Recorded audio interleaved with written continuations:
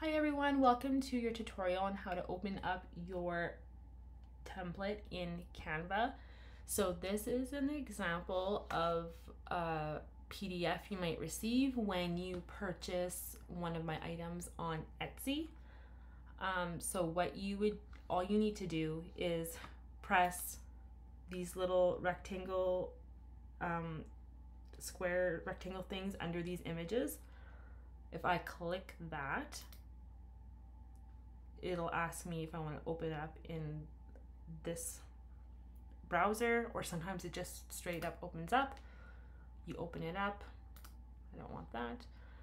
And then you select use template for new design.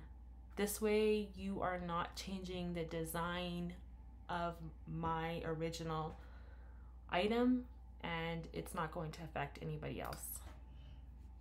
And then you, of course, you'd have to sign in, but I'm not going to do that.